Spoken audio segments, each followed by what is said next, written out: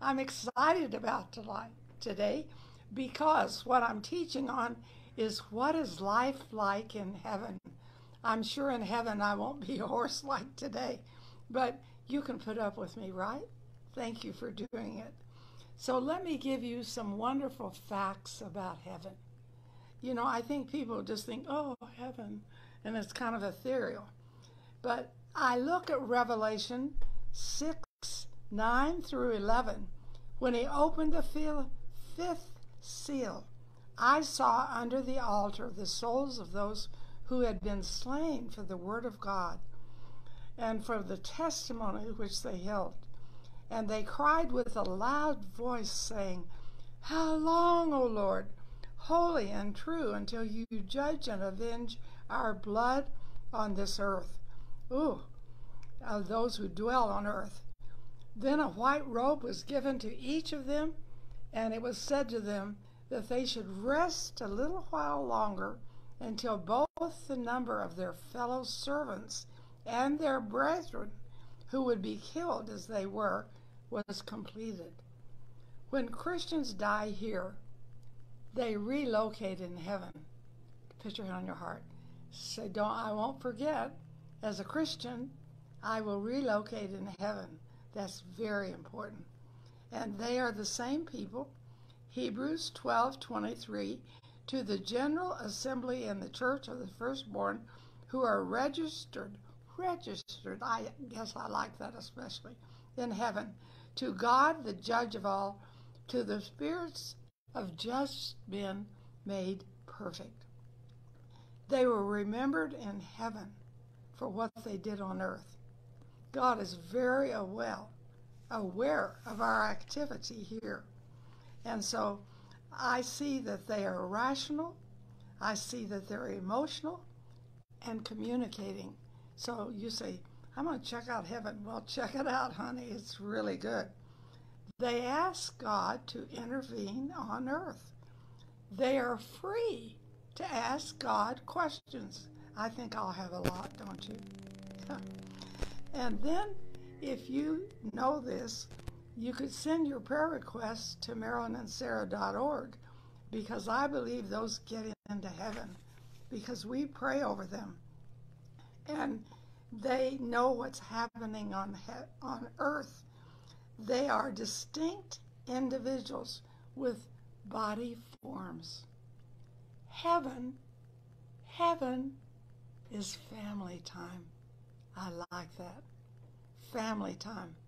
Ephesians 3:15, from whom the whole family in heaven and earth is named. Hey, we're in the same family. If you're born again, you're in the same family. And those who endure bad things are comforted in heaven. And I'm reading Luke 18:25. But Abraham said, Son, remember that in your lifetime you received your good things, and likewise Lazarus evil things. But now he is comforted, and you are tormented. Ooh, that doesn't sound so good. In heaven, we will give account for our lives. There will be rewards in heaven. I always think that shocks me a little. Then I saw a great white throne, and him who sat on it, from whose face the earth and the heaven fled away, and there was found no place for them. And I saw the dead, small and great, standing before God, and books were open, and another book was open, which is the book of life. And the dead were judged according to their works by the things which were written in the books, plural. You say, is this Bible? Oh yeah, this is Revelation 20:11 through 13. And we may be ignorant of heaven, but they are not ignorant of earth. Isn't that something? And we often wonder, well, do they know what's happening to me? And Samuel and Saul, Moses and Elijah at Transfiguration, who appeared in glory and spoke of his decease, which he was about to accomplish at Jerusalem. Hebrews 12:1. Therefore we also, Since we are surrounded by so great a cloud of witnesses, let us lay aside every weight and the sin which so easily ensnares us, lest we run with endurance the race that is set before us. Hey, that's cool. You want to finish it, don't you? Saints are watching us. Are they disappointed in you? Angels saw Christ on earth. Abraham and Lazarus saw the rich man in hell.